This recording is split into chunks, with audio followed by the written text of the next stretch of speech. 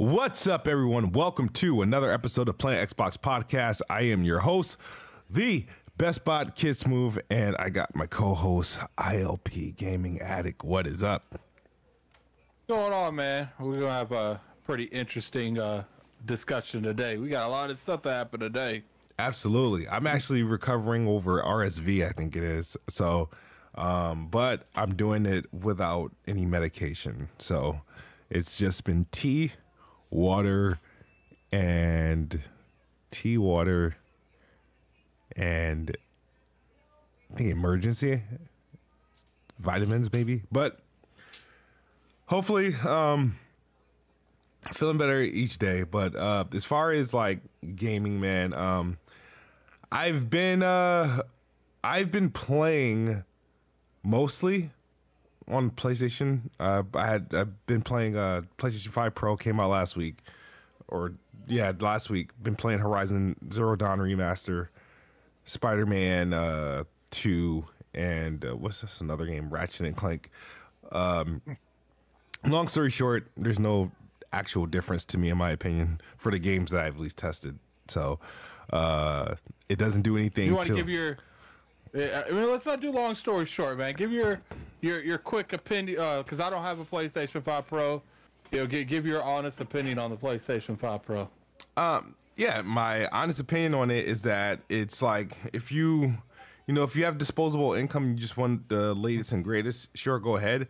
If you're going to have a PlayStation console, why not have this one? But truthfully, if you're going from a PlayStation 5 and getting a PS5 Pro expecting the difference, you're going to be very disappointed. It doesn't have that wow factor that the PS4 Pro did when you upgraded from the PS4 to the PS4 Pro.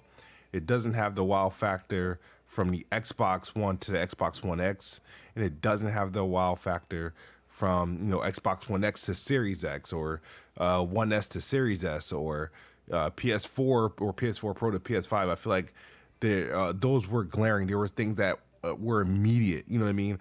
Like I didn't have to look at side by side to see if the Xbox Series X looked better, or I didn't have to look at side by side to see if the Xbox One X looked better than the Xbox One. It was just obvious as soon as you booted it up. The PlayStation 5 Pro, honestly, dude, like I'm playing it and it's like I don't see what's going on that the PS5 wasn't doing. Now, maybe this is because I'm not playing at 30 FPS in their quality mode. I'm playing everything in this performance pro mode, which is supposed to retain some of the quality settings that's usually found in 30 FPS modes in a lot of these games. But what I'm seeing is like, okay, Spider-Man looks relatively the same.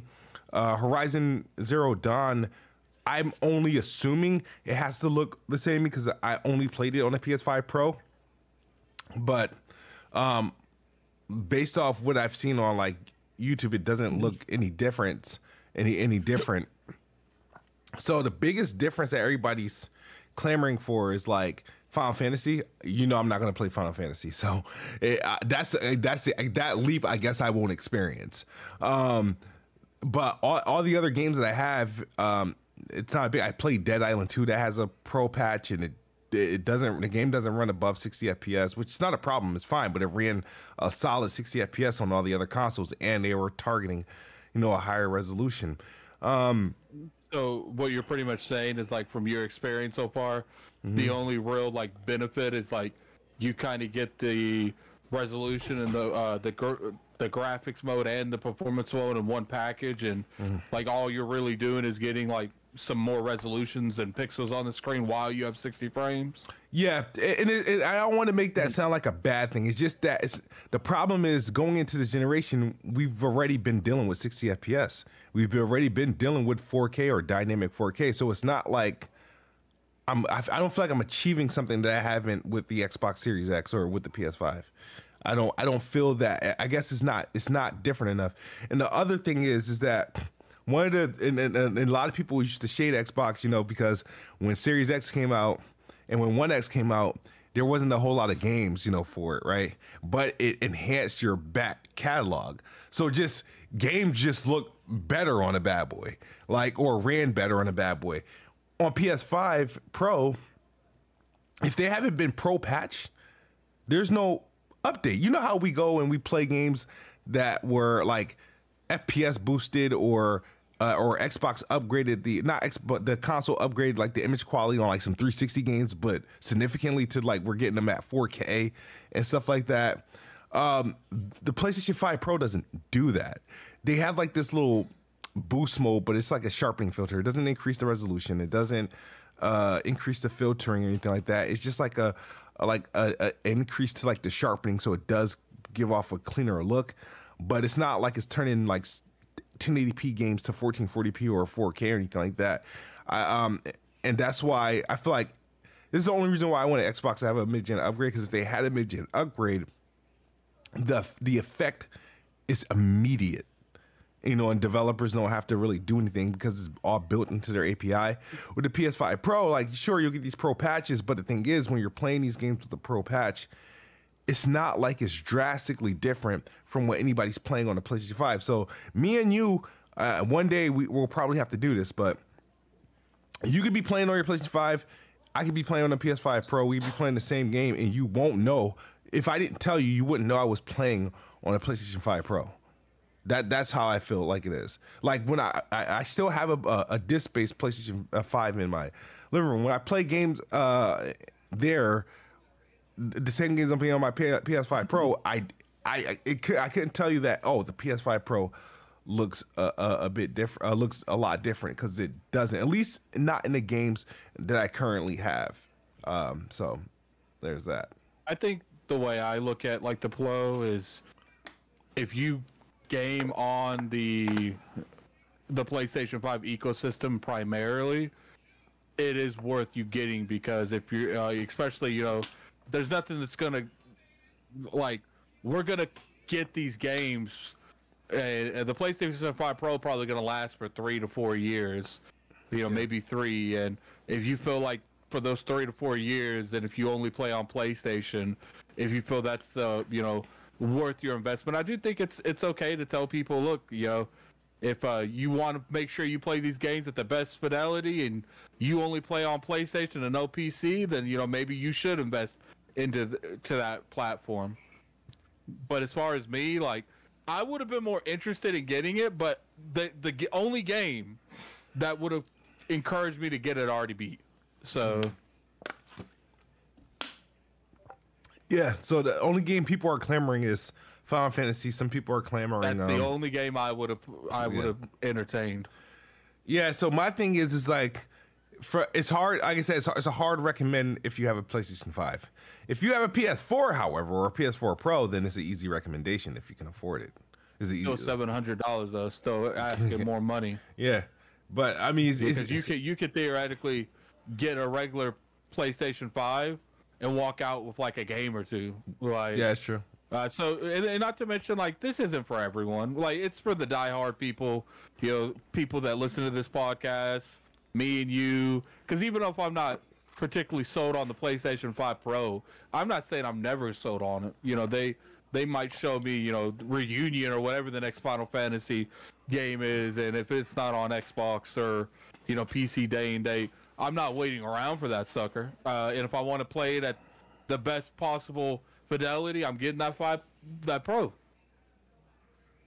Man, yeah. I mean, it's cool to have, just not a must-have. So let's get into some of the things. Stalker 2 went gold. It's due to come out on next week. Is that a co-op game? I don't believe so. I don't know. I don't believe so. I'm not super hype on it, but I know people were, sold on it. The previews were pretty good. I think it's probably going to score relatively high. I find games like that to be difficult for no reason. But I'll give it a try. You know, things at Game Pass, I'll definitely give it a try. They also released like the benchmarks on it, and they're supporting DLSS 3. I'm happy that they said you could play it at, on my card I have a 4070. I can play it at 4K, but the only way I'm getting above like 60 FPS, which I think the average or the peak is like 70 FPS, is with DLSS 3. If I implement DLSS 3, so that means I can probably play at a much higher frame rate by not trying to aim for 4K. And that's at like Well, the max I don't settings. think you should ever. I don't think you should ever aim for 4K for the most part. Like I always go for, the better experience because like I'm all about more gameplay because I feel like resolution is more graphic intensive. Now that could lead to a better gameplay experience, but to me, better frame rate is what I care about because in my opinion, that's the better gameplay. Yeah. Yeah, but the thing is, the game just looks gorgeous. I don't know where I would play it. I'm probably gonna play it on Xbox to begin with to see if the performance is if they can maintain performance on Xbox, then I'll definitely continue there. So that's going on. That comes out the 20th of this month. I think it's gonna review well. Do you got a prediction of where it will rate? 86, 87. Okay, that's fair. Yeah, a lot of people seem to really like that game, and I haven't been told one person that experienced that game so far that said it's a bad experience. So I think it's going to do well. And we've also got the deep dive for Indiana Jones. Did that deep dive change anything about the game for you? Yeah, it's look, they're winning me over more and more. I don't know if it's because I'm like starting to see the game in a different light, or it's just like I'm getting closer to the game. Yeah. So I think it could be either one of those. It's like, look, like I could still feel the exact same way, but now we're getting closer to the actual game itself. So like new games in general excite me. I still don't know if I'm gonna like the game overall. But I'm more of like I like Dishonored games, but this is more of like a grounded Dishonored type of game. Like there's no magic or anything. I don't know how I feel about that, but I'm willing to try it. I'm willing to try just about any game, just to see if I enjoy it and then go from there.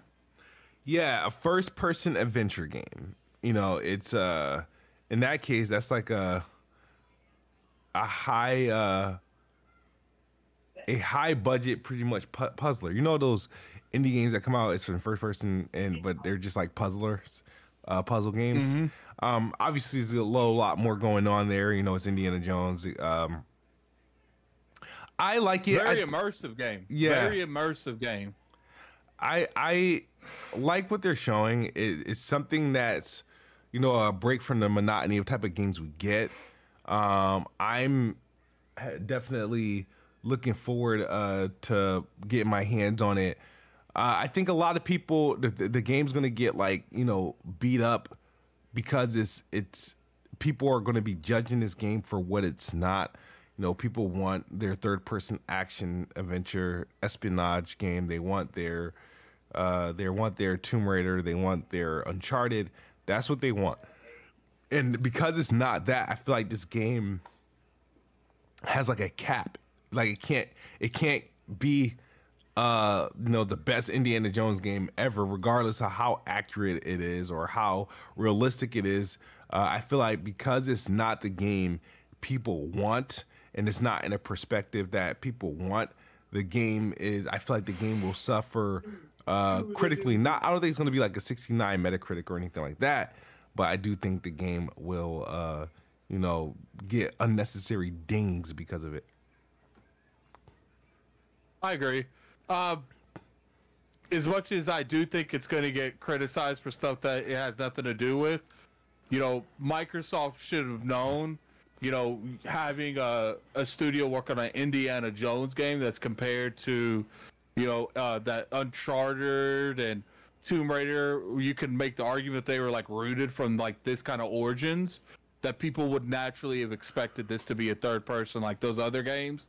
I hope that they can, get people's attention, but if this game reviews poorly, that's the first thing people are going to go to is like, why did they make this first person?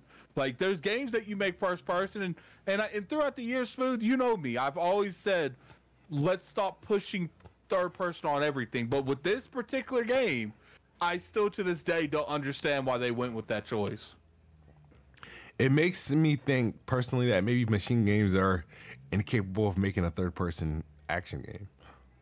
Because might be, but they can hire people that do it a little bit more. All they need is a couple people and key components.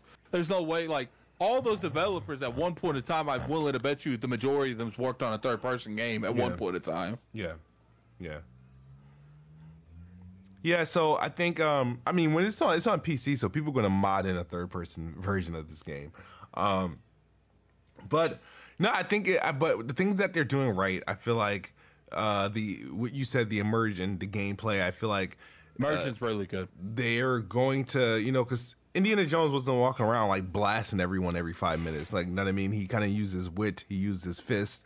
If there was a gun every now and then, yeah, he'd have to pick one up, his whip, obviously. And I feel like the game's going to do a good job at doing that. But, again, being in first person, people want to go run them up, shoot them up. And I feel like if the game doesn't start off like quick, it might turn people off. It might, bore them. It might cause people to drop the game.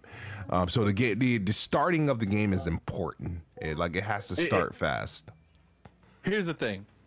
There was another game that we kind of wanted to go towards the third person. What was that game? Perfect Dark. Perfect Dark. Yeah, Perfect Dark. I saw Perfect Dark's gameplay.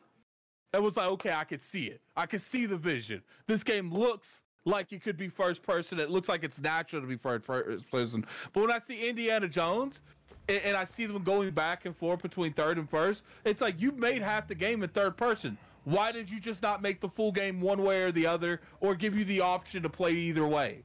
Yeah. It's like you clearly see when you're looking at this game, it could have easily been a third person. And my thing is like, Xbox has so many first-person franchises. Yeah. You did not need another one, especially with Perfect Dark being first person. But when I look at Perfect Dark and I saw that gameplay, that looked like that's gameplay I could jump behind when it comes to first person. Yeah. That looked very, very, fruitful. It looked like that's something that I could really jump behind. But when I see Indiana Jones, I'm like, would it be nice if you did the stealth things at the side, and when they go by like Hitman style, you just grab him and choke him out with your whip. Yeah. It just feels like, especially the whip combat.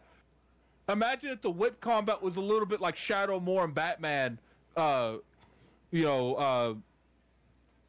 a little bit, where it's like, because they are going more of a melee focus, where you can fight people, counter. Like, it's just like to me, it's like, look, I'm not saying that they completely dropped the ball with this, but I do know that the moment if this game doesn't do well, the go-to immediately is going to be, well, they should have made this a third person. Yeah, I think a third person would have been more attractive, more widely accepted, and being that it is stealth, hand-to-hand combat, and puzzles mostly, I think it would have fared better as a third-person action adventure game. But the thing is like, been there, done that. Uncharted, I mean, unfortunately, for it to be what everybody wants, it needed to be Uncharted reskinned in Indiana Jones, and that's it. And see, but the thing is like I said, Nathan Drake, he's more of a shoot 'em up kind of person. You know what I'm saying? Like, they could have made this more of like a stealth third person. When you do get into combat, like he's expert at hand to hand. You use the whip to interact where it's not as much like 1-on-1 or like 1-on-2, 1-on-3, where you're constantly using the whip to stop them from messing with you. Like, there's so many options they could have used for this, but they didn't do none of it. So. Yeah, I'm looking forward to it though. Regardless, where do you think this one's going to land at? I'm willing to try it. 80. I always like to give 3-point variables. 83 to 85, and that might be. I might be just hoping for the best, because I think this game could easily low 8 to high 7s. Yeah. I think I got an active wager on this at it got to be 85 or better. I think that's what. Yeah, I think you might as well pay bond now. that bet you just lost. I think you just find out what happened there. And so one of the bigger actually I need to turn on my Xbox. Activision added a game to Game Pass, didn't they? Oh, Spyro. Yes. Have you downloaded it? No, I've been playing Metaphor. Okay. So finally, Xbox has added Spyro, Activision IP to Game Pass. I think this is the Trilogy remaster or something like that. I'm going to download it. I need to play it. I wanted to, I was interested in Spyro, never bought it. Was waiting for that bad boy to drop in Game Pass. It's finally there, so I'm definitely going to download that for sure. It's crazy because there's a lot of things that either dropped in Game Pass or dropped on Xbox, like Death Stranding, which you've been playing. Yeah. No, they're not Game Pass, but Xbox. Yeah. It's on PC Game Pass, but it's not the director's cut. I think the PC Game Pass is the regular Death Stranding. The director's cut is a Play Anywhere title available on Xbox Series Epic too. Yeah, and Luna, something like that. I think that's the Amazon streaming service. And they make him Kojima make him bank. He's trying to fund that Death Stranding too. Yeah, this is a #1 seller on Xbox right now as of today. Are you serious? Yeah, in the store right now. It overtook Call of Duty. What's up, man? What's up? That's what's up. Hey, man, Smoove. People don't buy games. Yeah. I always said that when you take away the Game Pass scenario, Xbox gamers will buy it. But why should they buy games when they're in Game Pass? Like don't sit here and like clown on Xbox people for making wise decisions for a subscription service that they have. But when it comes to games that's never been in Game Pass, they tend to do well. You better not be eating. Yeah, I think it. You better if you eat, you wait until after the podcast. No, not eating. I need a cough drop. My throat's dry. You kind of like backed up. I thought she was about to put like a plate in front of you. No. So yeah, Death Stranding is doing well on Xbox. The only issue I'm still dealing with, my game is stuck in quick resume, and my game is stuck in quick resume because I'm dealing with that save bug. Like I'm not far in the game, but I progressed far enough that I don't want to start from the beginning if I quit out. I think I'm like 4 hours in. Yeah. I'm still getting my grasp around it. I'm not sure how the game is supposed to like. I get it. I'm at the point where I know what the meta is, the delivery sim and whatnot. But navigating around the was it BBs? That BBs, yeah. Yeah, BTs, I'm not. I think. BTs. The BBs is the thing. Is the baby. The BTs, yeah. And they come from and so my thing is, I guess when you're carrying bodies, after a certain while they get like sort of impacted and they bless you, and they I muted my mic. Did you hear that? No, I just saw your face. The thing is, I'm not. Do you ever get combat in the game? I haven't came across combat in the game yet. Okay, so that's where I'm like kind of struggling with. I had an incident where like I went the wrong way and I go between like this cavern, and I got to the end and I had like those little things that you stick in the ground and hang down, and I had to like free fall with like 30-meter climb down a mountain on a rope. Like so, like I could see the appeal. I still feel like, Kojima. I don't know what he'd be smoking when he'd be making this game, but I can understand why people feel it. But I still don't think it should have been Game of the Year that year. It wasn't Game of the Year. It was nominated, but it wasn't Game of the Year. No, that's right. Nominated for Game of the Year that year. Yeah, that was 2019. It's like one of the lowest games with a Metacritic score that's ever been nominated. Was it 83? Like an 83. Yeah. So, and that's why I was like, anything's possible. It's like, but yeah, Xbox can't get a single game, no matter if it rates 85 or whether it rates a 92. Like, hey man, what they got to do is they got to put Kojima in like, I always thought would be cool with the like, they don't want to make any publishers, so what they do is they hit up Kojima like, look, we want to buy your studio, but we don't want you running your studio anymore. We want you to pretty much be the Sarah Bond of a Japan publisher that we're building from scratch, and we want to give you money to go and find some up and coming developers, studios that you feel is going to, maybe he's not the right person to be in charge of talent finding, but you get what I'm saying, because I feel like he gonna find someone that's got some crazy looking games. I can't do that. They can't put him in a box. He's a movie producer. That's what he wants to do. He's a creative. He's not gonna. But see, let him do that then. Like I think Microsoft gets hurt because Sony is experts at that kind of field, and they've been at it for years. So maybe they need someone that starts to learn a little bit more in the production thing. It probably wouldn't hurt them to know more about how to market a movie, because I feel like PlayStation markets games like they market movies, like the movie industry markets movies, and I think that's one of the reasons you see such unique marketing from them. Yeah, PlayStation are kings of marketing, and but as far as I'm surprised that Xbox had literally had a Japanese studio in their hands, so I don't really I don't really care what their plans to do or what they need to add. They had something, they could have used that as a driving force. They didn't. They shunned it and eventually sold it. So, but Death Stranding available now on Xbox. It only took 5 years. Now the question is, will Death Stranding 2 be coming to Xbox? And if so, do you think it's another 5 years, or is it a lot sooner? 6 months. 6 months from its PlayStation release. Yep, I think.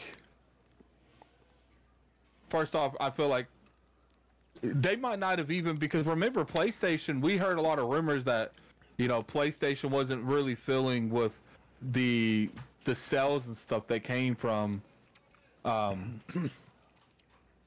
that game. Yeah. The original Death Stranding. So we don't even know what kind of deal they made from it.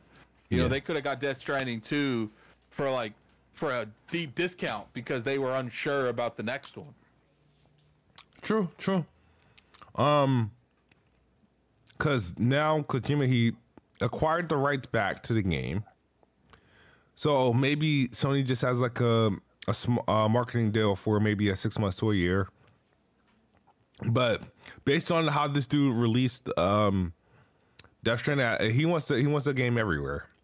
So yeah, and it's interesting that PlayStation, and look, I don't know what the logistics are behind it. I don't know if he was able to do that. But my thing is PlayStation owned the trademark. They own the IP. And to me, I've never heard of a company where after a certain amount of time, I've heard of publishing rights going back to the original owner, but I've never heard of you own the IP until X amount of years and then we give it to you. Most of the time, there's money exchange between two parties to acquire that IP. You look at the Sony thing when it comes to Spider-Man. If Spider-Man doesn't make a certain amount of stuff, the publishing rights to Spider-Man go back, because they don't own Spider-Man upright. They own the movie rights. They don't own Spider-Man. They own the movie rights. Yeah. And I've never seen a whole IP go back to the developer just because a certain amount of years go by. I feel like they sold Kojima his rights back. Okay. Yeah, I don't know. Did they reveal any details about that or no? Well, no, they didn't reveal details, but he did confirm that he owns it. And another thing that's interesting too is it's not really devastating for them, but it kind of hurts them a little bit where it's the perception. It's right before we're at the end of probably the Death Stranding 2 IP being made, and we'll probably about to see release dates and real launching up on gameplay. It's interesting that right before this stuff starts happening, we're probably 8 months away from Death Stranding 2. 8 months to a year, and now when all these marketing for PlayStation 5 comes out, you're gonna see on top of that's the perception that it's a multi-plat now, because Death Stranding literally went that long without being on Xbox, and now it's on Xbox right before Death Stranding 2 comes out. Because it's a bad perception in terms of console exclusivity, and I get it. Xbox doesn't necessarily care about console exclusivity anymore, but I will say this is one of those incidences where it does seem more and more plausible that PlayStation might be entertaining. You know, we don't necessarily need to keep stuff off of Xbox entirely. Yeah. You know, let's sell this IP back to him. He could do whatever he wants to. We've already got what we needed from it, so it's not going to hurt us long in the long run. Yeah, so it's a weird scenario. Like, if I'm curious about the exclusivity window, if there is even still one for Death Stranding 2. Now that he owns the IP, exclusivity window. It wouldn't surprise me if it's a straight multi-plat, but I do think there is a window. Okay, and what does that? Say either 6 months to a year. 6 months to a year. So what do you think that means for like OD?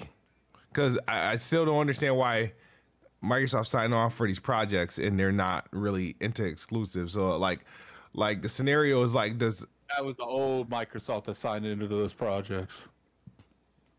Yeah, but I mean they've been undoing things. You think this is OD's like a full blown multiplayer, or is it still like an Xbox exclusive thing for I time? think that'll easily come out eventually to PlayStation. Yeah, it's just that's just like, see, in the perception is, even if they intend on that being exclusive, they've already screwed up the perception. Everything I see on the Xbox platform, within reason. Right now, I don't think that they're entertaining bringing like Xbox like Halo and stuff. I know that he said there's no red line. Yeah. But if there was no red line, he would just say Halo and everything's coming. He wouldn't need to say there's no red line. Yeah. You know, saying no red line kind of means there's a red line. Because you could literally just say Halo's coming to PlayStation if you intended on that. But the fact that you're kind of like wordsmithing your way out of it makes me feel like, not necessarily it would never come out for PlayStation, but they haven't decided on what they're going to do with that yet. Yeah. We'll discuss that more in a bit. We do got another topic, another thing that occurred this week related to Xbox. Xbox was like, kind of keeping us busy with whether it be announcements, interviews, deep dives. This week. They had a good week. They had a good week. Call of Duty broken records and breaking records. It had Xbox's the lead platform as far as like where all the players are coming from, but there was an increase in sales on PlayStation for Call of Duty Black Ops, and I can't wait to. I know the UK, they put their sales out, they do the little splits and whatnot, but I can't wait for like Circana. That's going to be more so I think towards the end of this month, and we'll find out what Call of Duty did and what it did for Game Pass and stuff too. But let's talk about South of Midnight. Compulsion, sent a few creators out to where are they in Canada?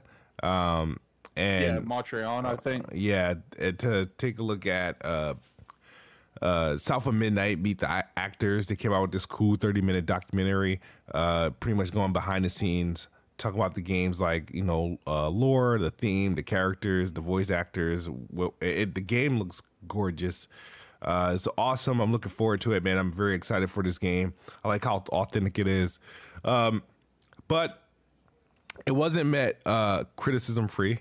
We have the DEI and the SBI investigators, detectives, these agents who are pretty much, their intent is to pretty much go through every game and find anything that is typically, from my opinion, they look for things that are, if it has black lead characters or people with colorful hair, or if there's any LGBT thing in it, and they look for these things and they say, okay, this is inclusion, this is DEI, this is sweet baby ink, this is forced, and they go and they break it down. They get a swarm of army around and they start criticizing the game, the producers, the writers, everyone. And they kind of get an army of people to swarm them, and pretty much in their goal is to get a mass boycott of the game, and hopefully hoping that the game flops so they can get some sort of W. Grums, whatever his name is, has been in the gaming industry. Used to work for Worldcraft or something. He did some piece of shit. Blizzard. But he did Blizzard. Blizzard. Yeah, he used to work for Blizzard. And I think he was like actually a big shot when he worked on that game. He was one of the big people. Yeah, I don't know. I don't keep track of him like that. Yeah, he was a big shot. Now he's just a big piece of shit. And so he's been pretty much headlining that. And of course, they are attacking South of Midnight for its, and this is just me being blunt and not, no, they're attacking the game because of his blackness. They feel, Sweet Baby Inc. is heavily involved. This is DEI, even though this is a new world, a new game inspired by the Deep South.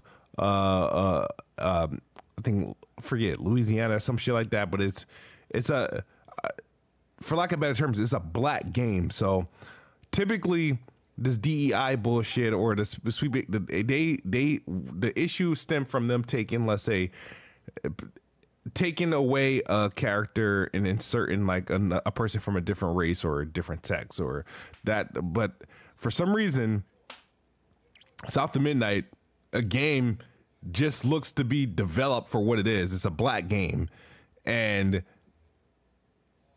I don't know what makes it forced inclusion. At this point, I guess the game just existing in general, but they're going on about it. I did a video about it. I made a tweet about it.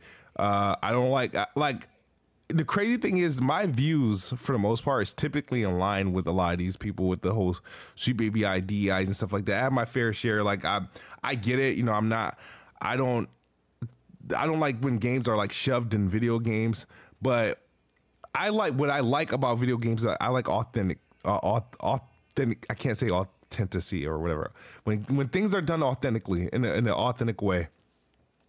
So I don't see in this game, I don't care if it's a black lead. I don't care if it's a bunch of black people in the game. The thing is that the people they got behind the game, the people that they got, writing and acting and performing, it's the appropriate people for where the game is taking place and what the story is about. So like they can really miss me with that, with their agenda and stuff like that. And it's like I feel like they're going too far. They're like with it, and I feel like I get bothered because I feel like every time they see a black character or a black lead in a game, whether it's a woman or a man, the first thing they throw out is Sweet Baby Inc. It's like, dude, can there be a little bit of brown in the game without this being like some sort of like, I don't understand, what are games supposed to be? Is it supposed to be like they either have a problem with there being people of color in the game, or they have a problem with people not being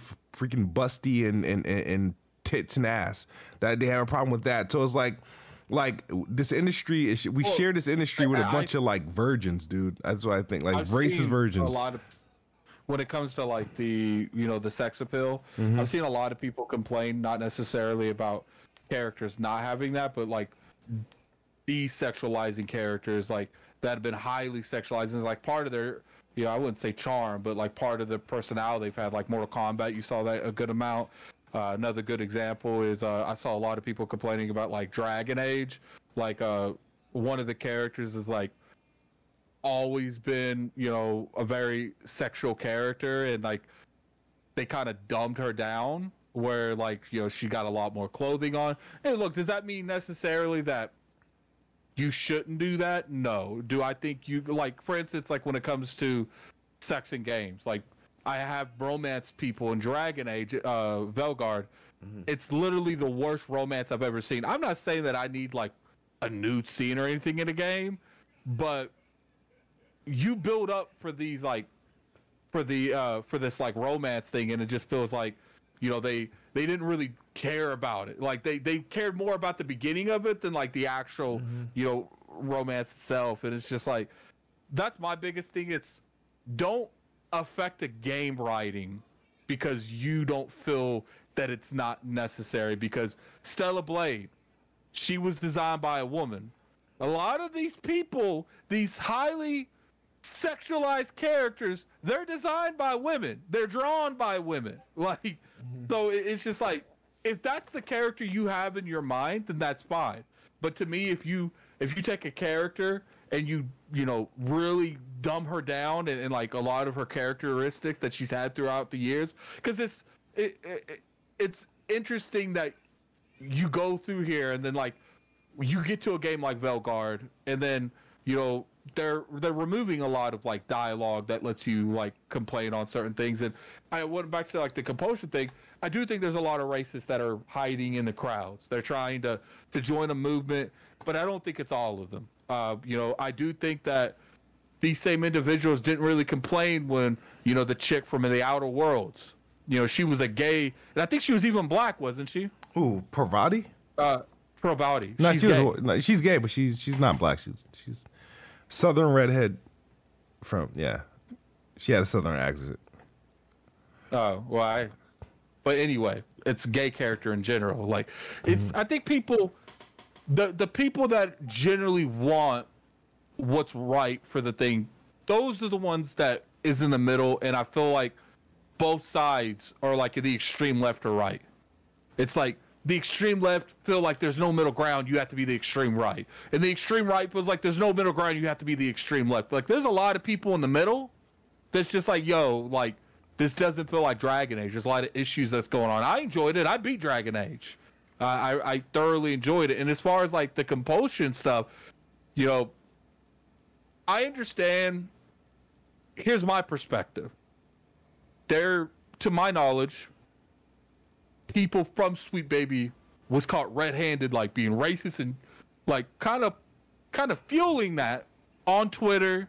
I think I seen that one girl was doing like a some kind of conference thing, and she was like telling people, you need to bully your marketing team and scare them into using us.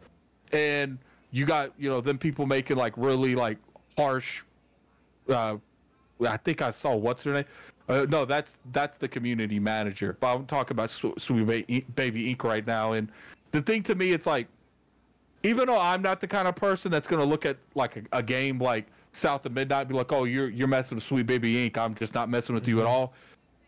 I understand where people is like, are we truly about no racism, or is it just one way? Because to me, I don't want to socialize with racism at all. I don't care if you're black. I don't care if you're white. I don't care if you're Mexican. If I get a racist vibe from you, I'm not really feeling that. And to me, have you seen what that compulsion chick has said on Twitter? Nah. Oh, dude, it's crazy. I don't know. Do you want me to read some of it? Like, go ahead, read some of that.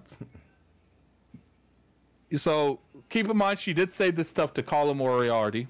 Mm-hmm. But to me, it shouldn't matter. Do you want me to share my screen? Yeah, sure. Okay. This is what she said to Colin Moriarty. And it's like I said, like, I don't believe in any way, shape, or form, like, conversations like this need to be like doubled down, like, crackers be gone. And this isn't like the only thing she's saying. She's like, we don't acknowledge Colin Moriarty, crackers be gone, and then Colin put this kind of stuff in here too. Like, she's been doing some extra stuff for a while, where it's just like, there's no reason to act like this. This is not acceptable behavior. No one should be acting like this. I was wondering why I had so many mayo in my mentions, and apparently he found my tweet. Do you think that's an acceptable way for a person in the industry to be acting? What is her role? She's the community manager for Compulsion Games. She was just hired like freaking like last year when they announced the game. No, she was acting this way working for Logitech. Oh, so what's the big deal? I mean, you think this is acceptable? No, my thing is this is how someone in the industry should act. No, I mean, this is so so my thing is, what's this have to do with South of Midnight? It's not about what has to do with South of Midnight. It's, to me, what I see looking at this is people saying, I'm not rewarding bad behavior. Now, even though, like I said, I'm not agreeing with it, I enjoy what I see at South of Midnight. Mm. I feel like this game is going to captivate a lot of people, and it's going to do a lot of good things, and I don't believe in punishing a whole team of people for the actions of one or two. But I'm just me, and I only can tell you from the perspective of like a white dude, when it's like a lot of people are trying. I get it. Racism is horrible. A lot of people get a lot, especially, there's a lot of people that suffer from racism, but the way I've seen it on Twitter is it's like, do we only cover the racism when it's towards non-white people? Because to me, you shouldn't be like just like what you said, what's the big deal? She was saying some off-the-wall shit. Why does she still have a job? Well, she got a new job. No, but see, even there's no way Microsoft has not seen these. When she got a job out there and she announced that she was pro compulsion, I guarantee you these were shared to people. I guarantee you these were flooded on Twitter. She has a protected Twitter account right now. You can't see her tweets unless she follows you. Why? You're a community manager and you have a protected Twitter. Does that seem a little contradicting? I mean, it depends. Does that seem contradicting that she has to follow you, a community manager, someone that you're supposed to be able to rely on for information? She has to follow you to see it. I don't know, man. So I guess your point of view is like, I get what you're trying to say. Like you don't tolerate racism in any other direction. So obviously, when people are being racist towards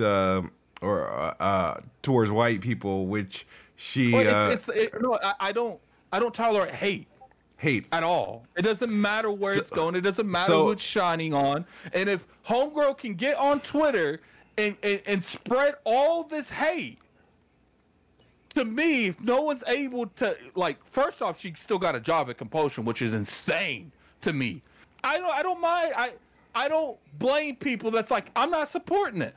I'm not. It's like, when did people bring this to light? Like, when did my thing is, when did this become a thing?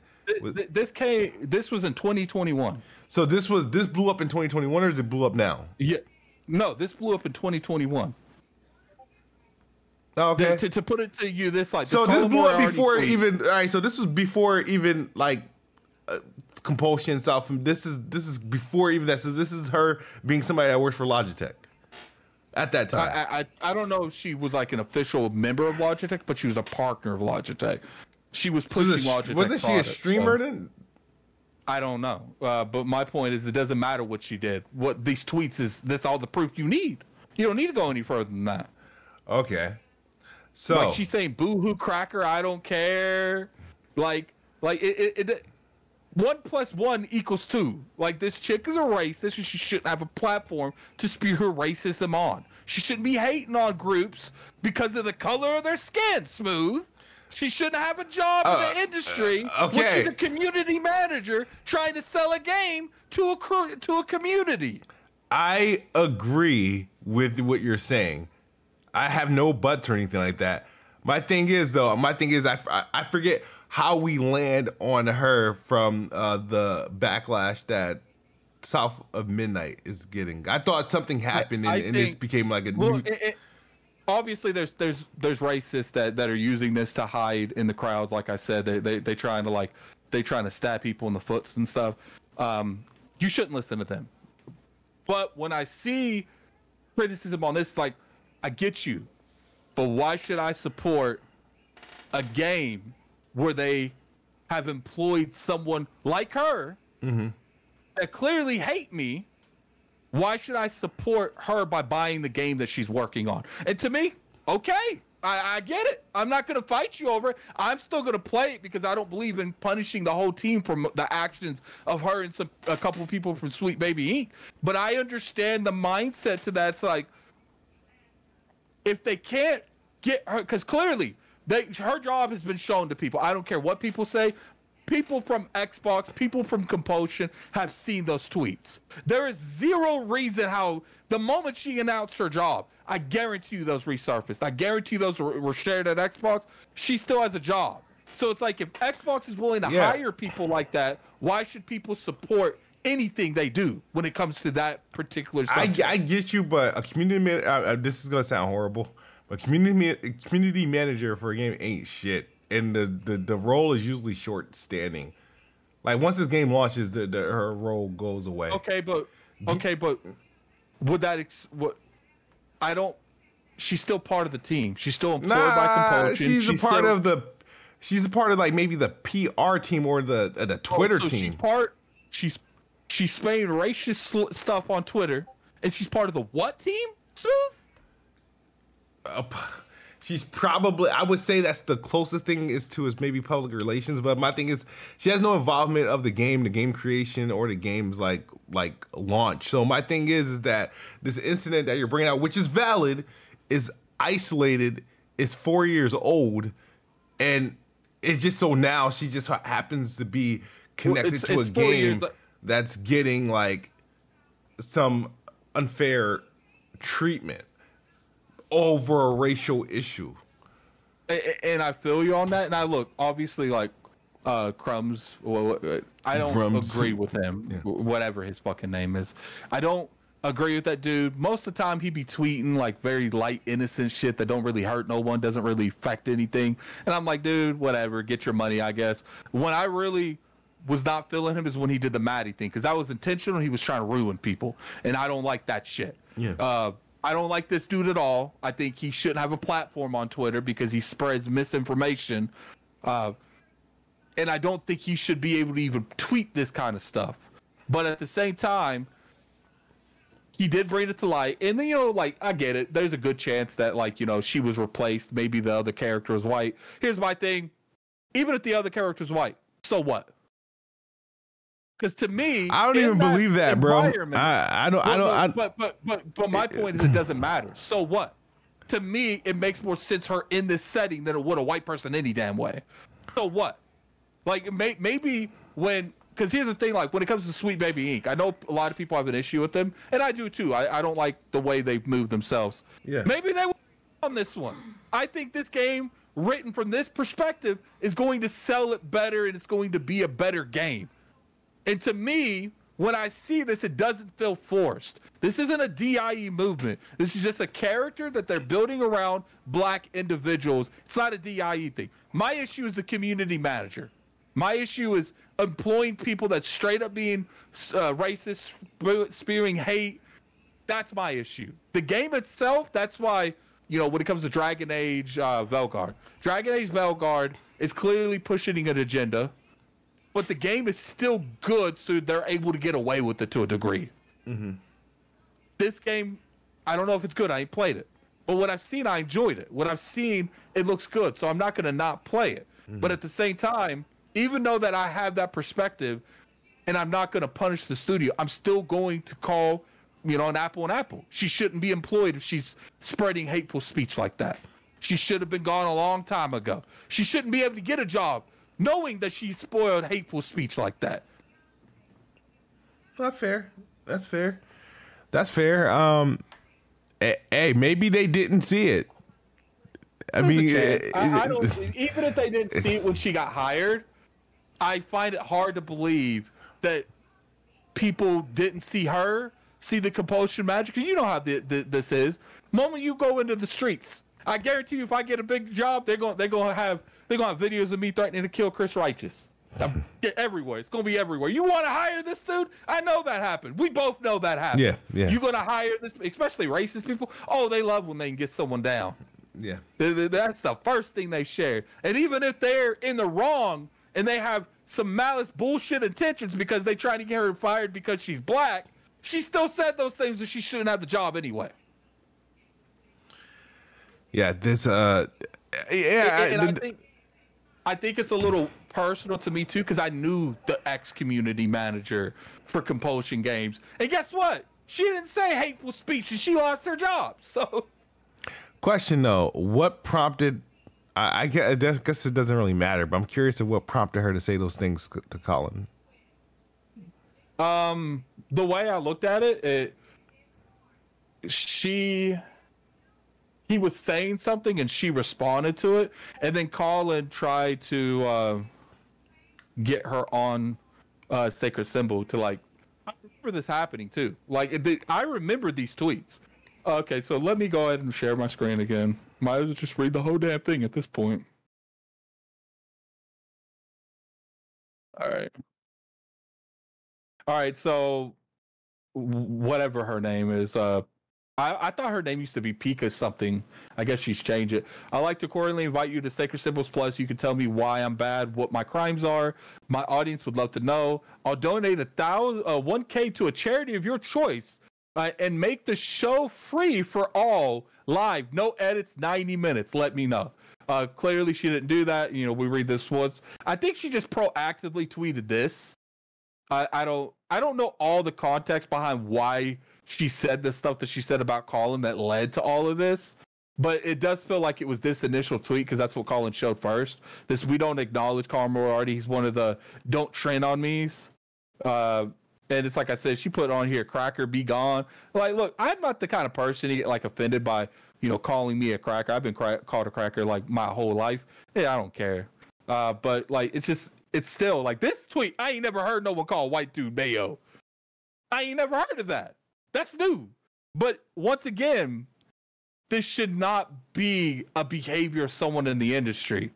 You know, there are people in this world that truly want a better world with as least racism as possible. Would you not agree?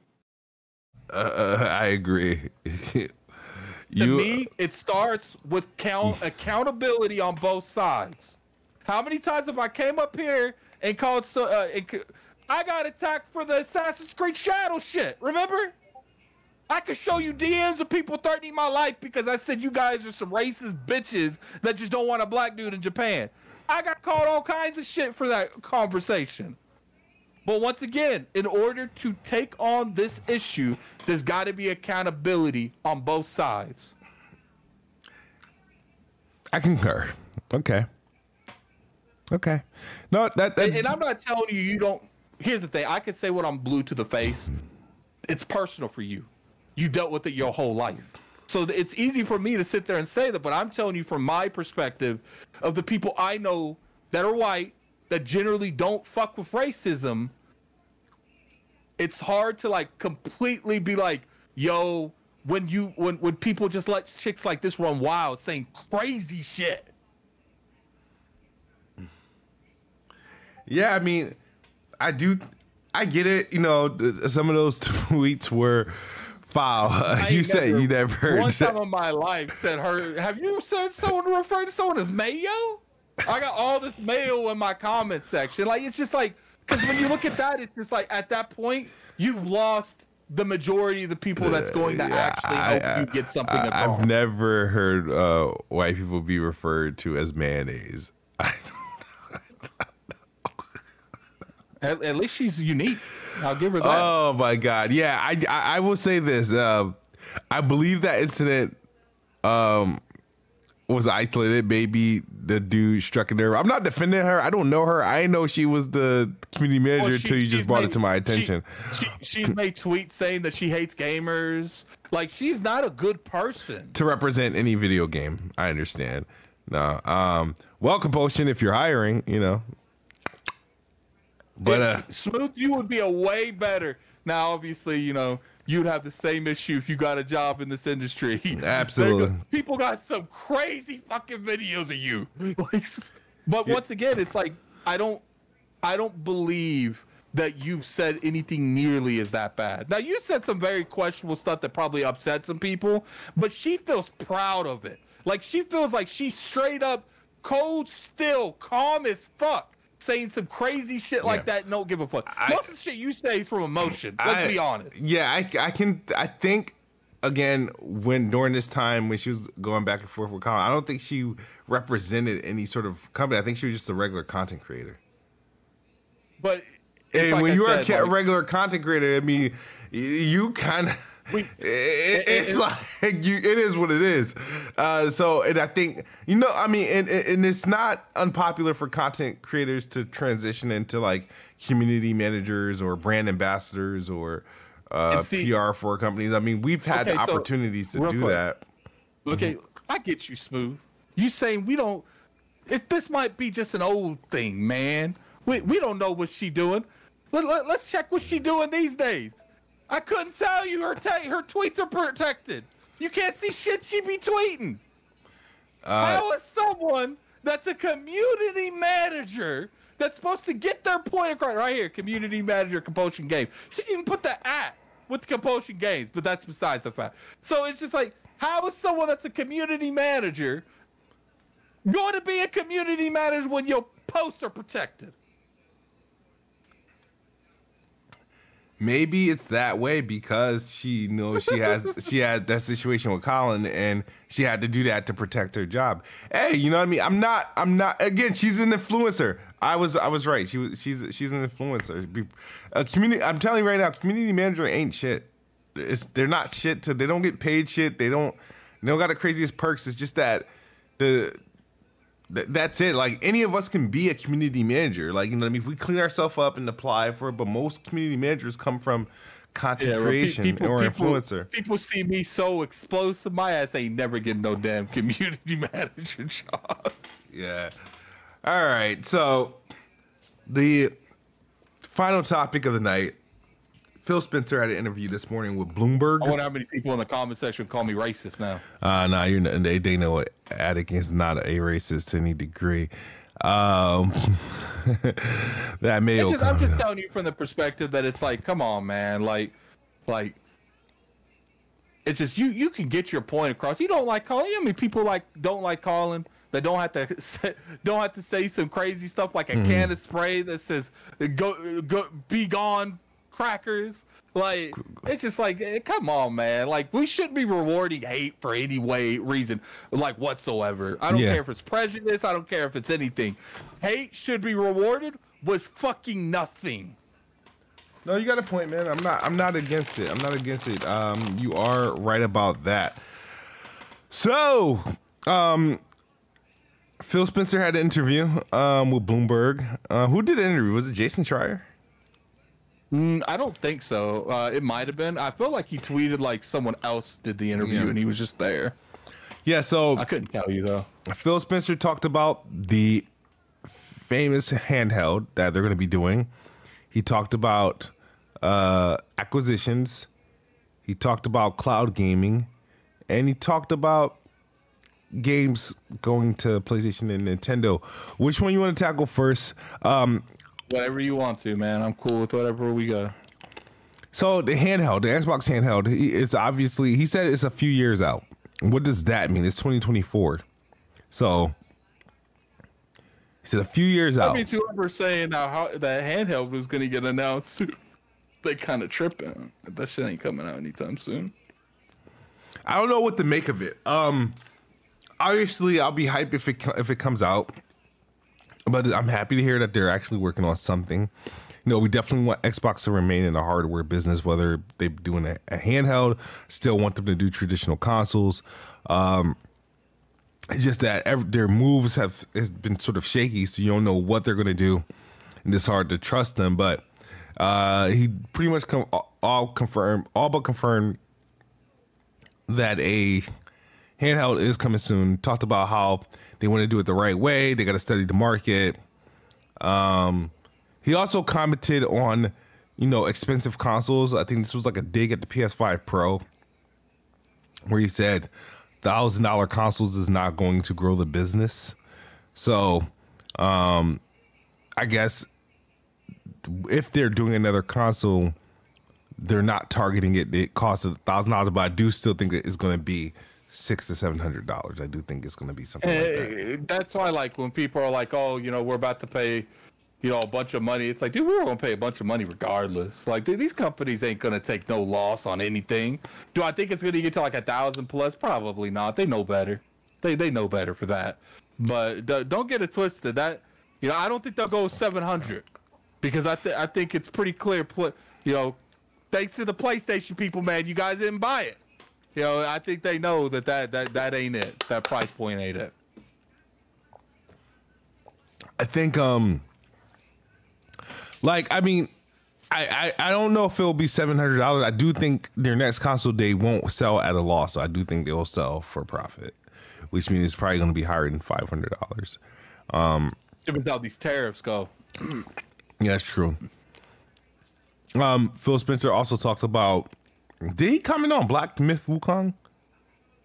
No, Jazz posted something like cryptic about that. I don't know if he was meaning that, you know, he's being cryptic or is Phil Spencer being cryptic. I don't know.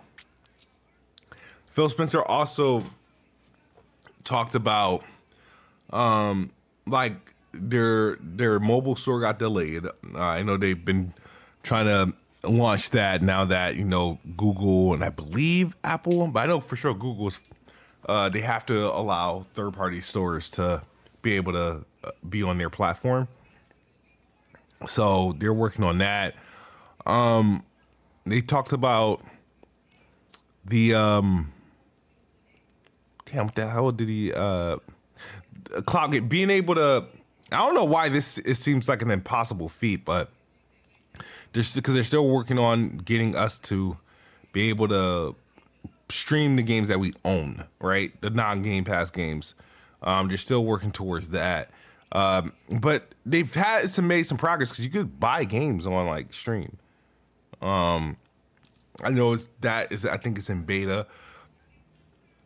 And the biggest thing is this one. I think I'm so numb to this that I virtually had no reaction.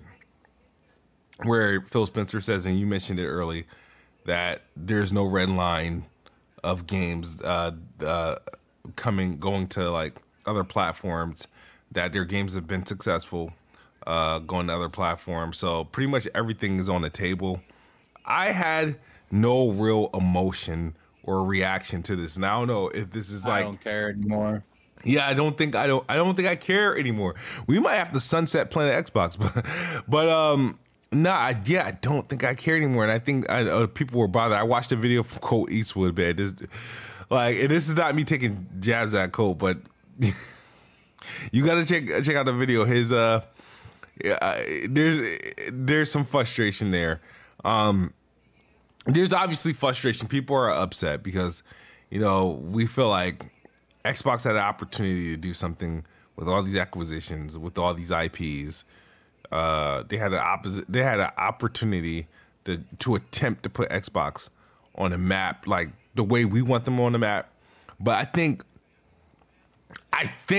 don't know, because you never know with these companies. I think Xbox will be and are very successful. I think with them becoming this mega publisher and all these access points, whether it be via Xbox console, whether it be via cloud, whether it be via Game Pass, or being available on other platforms, they're in a position to have their cake and eat it too, meaning maximize on Game Pass subscribers, maximize on sales, and they can take advantage of the zeitgeist. That's the only way their games are going to be able to go viral. They have to be everywhere. Now, as an Xbox fan, as a Xbox core fan, I hate that they're going in this direction. But the thing that you can only hope for, like I said, console gaming, I love console gaming. PC gaming, if you're gaming on PC, you're not gonna, the world is yours. The thing that I forget what I was gonna say, but the thing is that they're going to be successful. They're going to have those viral moments because they can't have those viral moments without these other platforms. So what's best for Xbox is not what's best for us, but I'm to the point where I'm over it. I'm like if when Starfield launches on PlayStation, it's not going to be a thing to me. Indiana Jones is not a thing to me because by the time Indiana Jones come to PlayStation, I would have already beaten it and played it and exhausted it on Xbox or PC, one of the two. So it just comes down to where you want to play your games at. Now, the best thing that could happen, what should happen, is that everyone follows suit. The best thing that can happen is PlayStation does the same thing. They won't, but that would be the one thing that would literally make this seem like not a problem. But right now PlayStation is doing weird stuff, like Death Stranding's coming to Xbox. Lego Horizon on Switch, even though that shit scored like freaking 69 or 70. Like, I don't know what happened there, but they're doing games for the Switch. They're doing and they're giving games back to publishers so they can port it on Xbox. And Xbox is just going to be that. Xbox is essentially being the thought of like, just like, hey, no, we're going to be the active publishers. And we're not going to publish your game. We're not going to publish a game. We're going to publish the game directly on your platform. We're not going to go to another third party or anything like that. But it's a situation that, you know, a lot of people are bothered by or annoyed by. And this thing seemed to be spearheaded by Activision Blizzard. That the acquisition seems to do more harm than good from a fandom perspective. But hopefully it's whatever they do is successful, because I do prefer to have Xbox consoles and prefer they stick around. I love the Xbox ecosystem, and so that's where the concern comes in for me personally. But as far as the games, it's like I'm kind of over it. I'm going to play them where I'm going to play them. That's either I'm going to be on Xbox or PC. You? I can't hear you. You keep breaking up. Oh, you can't hear me? No, I just went on a long rant about. Well, it's not a rant. In long story short, I'm no longer affected or no longer care. Oh no, I heard all that. It's just like the last like couple seconds I didn't hear you. I was like, "What about you?" That's all. It comes down to it's like, look, it's happening. Doesn't matter what we feel. I still think it's a mistake, but you know, I think Microsoft and Xbox are either it's going to work out really well for them, or they fucked around and found out. So, you know, because I don't think it was a good move. I don't think. No, I don't think it's good at all. They're making a mistake. I think that, you know, they're trying to. It's like what happened in the Xbox One era. Like, you saw this landscape and you saw the direction that the industry is going, and you feel like you can beat everyone to it, but you jumped the gun and you derailed your whole damn platform. I feel like they're doing it again. They're saying, "Oh, you know, Apple, Apple, they're about to lose this thing. You know, we can put our stuff on there," but then they don't look at like clear examples of Resident Evil being on phone and sold like shit. So it's like, so you mean to tell me that you think people are gonna play these games on a phone, on a streaming platform? Now, it's the one thing to play like on a laptop, and you know you play on like a browser or something, or a TV. I could even see that working to a degree, but it's just like, first off, the internet in America is so below with everyone else, so you're gonna have to deal with that. I think they really think they can reach all these people, and I think they're gonna isolate and kill their hardware and reach no one. Yeah, that's the scary part. Yeah, because they're not massively successful with their customer stuff. Xbox has been the longest running, you know, consumer. Yeah, that's the crazy product. part. Yeah. Like, they be doing so much stupid shit, and then you be sit there, no, trust me, bro. That's what they say. Like, trust me, bro. Like, what have you done to make me trust you? Yeah. Yeah.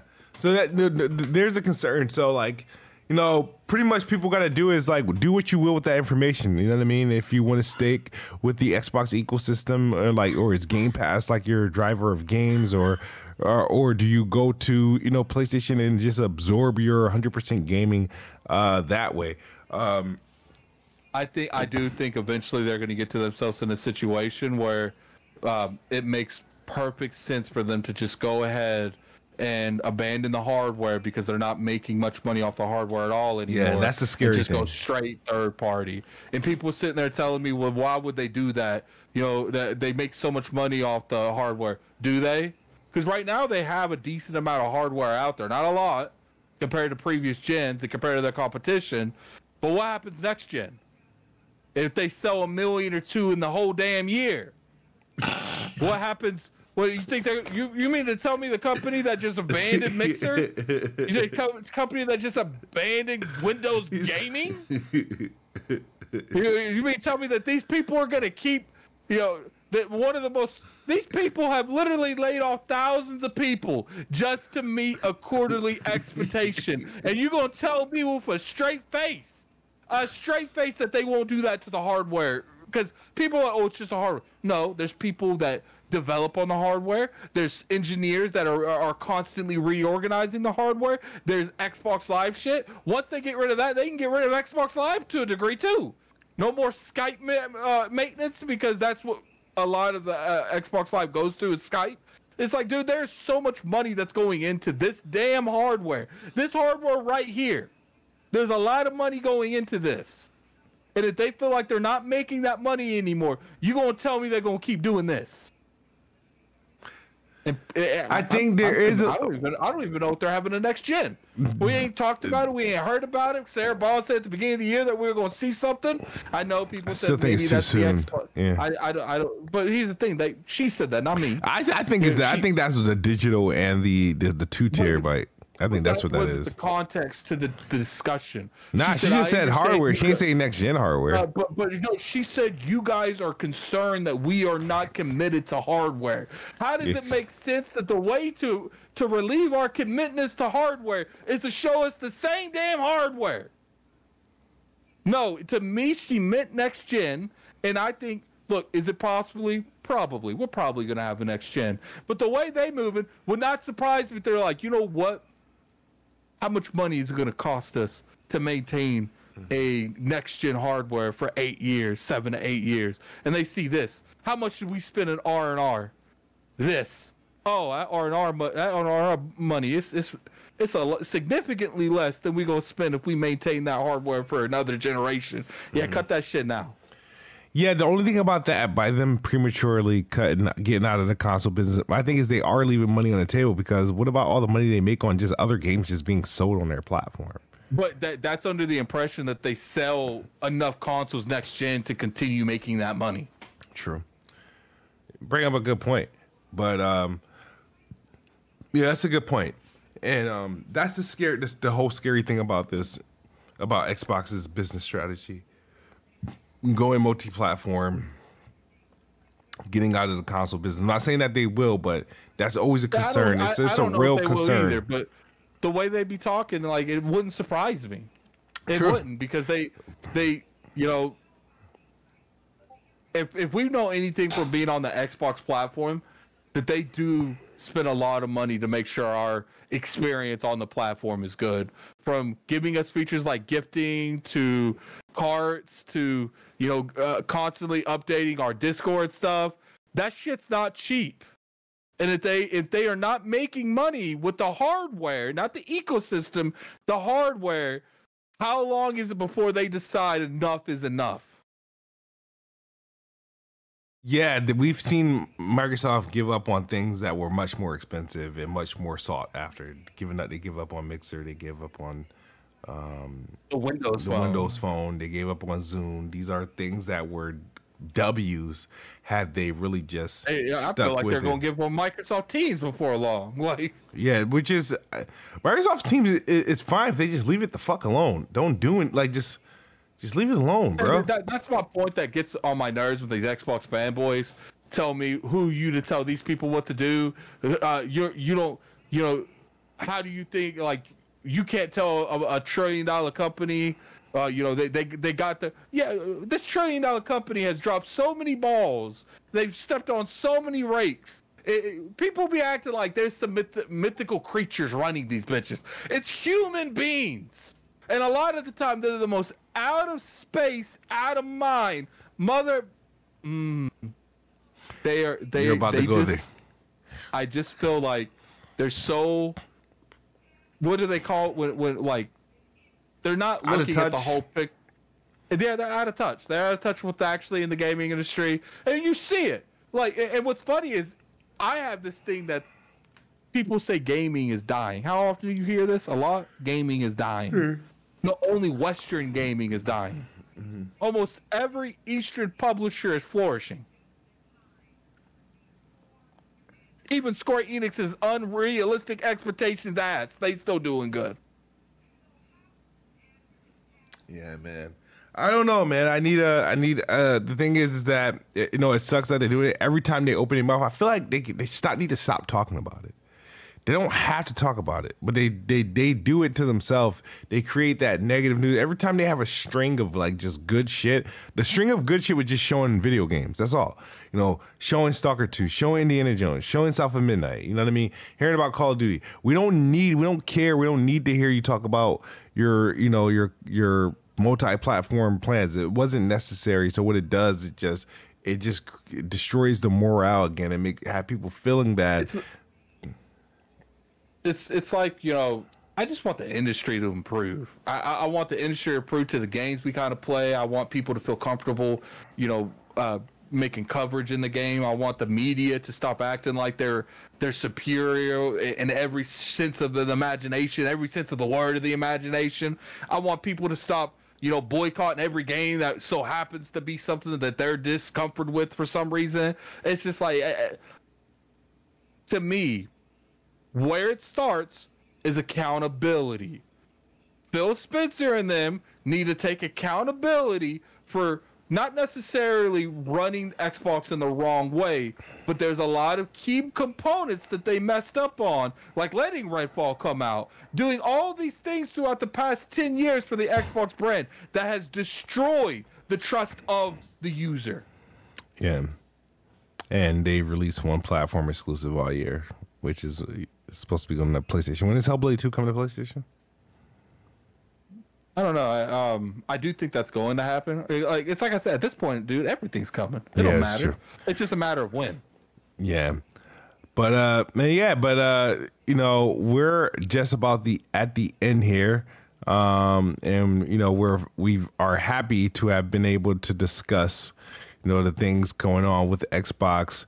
Their releases such as Indiana Jones, Stalker 2, South of Midnight, which all had like great showings, and you know, an update from the man himself, Phil Spencer, in regards to Xbox, and there's no red line for whatever game comes to PlayStation, Nintendo, etc., etc. Attic, what do you got going on? I'm gonna be playing some more Death Stranding. You know, my opinions on the game still stand. Only reason I picked it up is because it was $20. And I kind of wanted to show, like, you know, Kojima, like, look, even though I think, you know, you was on some really good acid when you made this game, you know, I don't even do drugs and I'm envious whatever the hell he was on. I see it, man. I see why people like it. I see the charm to it, you know, and I wanted to show that, you know, this first off, I wanted to give the game a chance. And it's not even necessarily it had to come on Xbox or I needed it for free. I've had this game on Epic forever for free. But one of the biggest changes is now I stream more. I stream like 3-4 days a week. So, you know, I do like sitting around with my community and just, you know, talking shit with this game. Because it is bad. There's a time where I didn't know you could punch people. And I was stealing from this camp. And then they found me. And at first I panicked. But then I realized I could give them these hands. Yeah, you could. Wait, this is Death Stranding we're talking about, right? Yeah. That's what I said. Is there combat? Oh, yeah, I knocked out like 4 people. Okay. And then I stole all their shit. Nice, okay. Well, I can't wait to get to that because I'm about to say I like running and climbing all days, you know, puts a brother to sleep. Oh, man. But, you know, thank you to the Weapon Wheel Patreon for, you know, making this possible. Shout out to BG and the Weapon Wheel podcast, of course, every Sunday, 5 p.m. Eastern. We're going to have some interesting guests the next couple of weeks, guys. Yeah, we'll see how that goes. But thank you guys for watching. Appreciate it. We will see you guys next week on Play Xbox podcast powered by Weapon Wheel Patreons. Yeah, we'll definitely do it. Xbox is the best box. I am the best. Wow, I lost my voice. I am the best spot. Good night or good morning if you're on the other side of the globe. We out of here. Peace and love. If I can get this thing to do what it... Wow, of course. There we go. There we go. We still...